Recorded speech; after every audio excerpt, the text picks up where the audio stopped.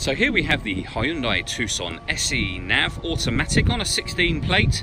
I'm going to start off by showing you around the outside of the car, and then we'll hop in and run through some controls on the inside. But from the outside you can see it's a 5-door car with alloy wheels.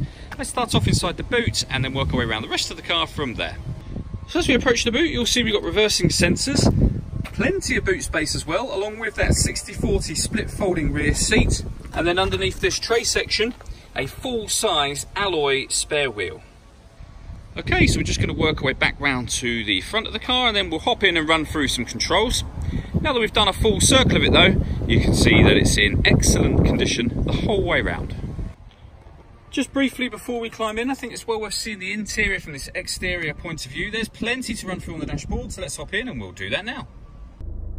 Okay, so now they're inside the car, we're going to start with the dials. On the left-hand side, we have the rev counter, and on the right-hand side, the speedometer and fuel gauge.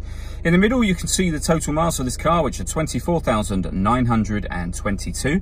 You can change the information that's displayed above that using buttons on the right-hand side of the steering wheel, which we'll come back to in a moment. There are other menus available on the top, including satellite navigation, an audio menu, vehicle settings, and also user settings, and then back round to the beginning again. If we back out to the steering wheel, the buttons I was using just a moment ago are here. We've also got cruise control and speed limiter over that side as well. On the left-hand side of the steering wheel, we've got stereo and phone controls, so the ability to answer and end phone calls. That is, of course, once you paired your phone up, and that is done on the touchscreen over in the centre here. We've also got the radio over here, so this car's got FM, AM and DAB radio. If you want to listen to your own music, you can do. Hit the media button. Nothing is connected at the moment, as you can see, but you can connect up an auxiliary device, a USB device, including connecting your smartphone via USB as well. On top of all of that, this car's got satellite navigation. There's a full video showing that working on both our website and on our Facebook page. And it has a full colour reversing camera with guidelines showing you what direction the car is headed in relation to the image that you see on the screen. So it does make it very easy to park. Working our way down, we have dual zone climate control, so you can adjust the passenger and driver temperatures, the fan speed up and down from here. That button turns the air conditioning off or on again.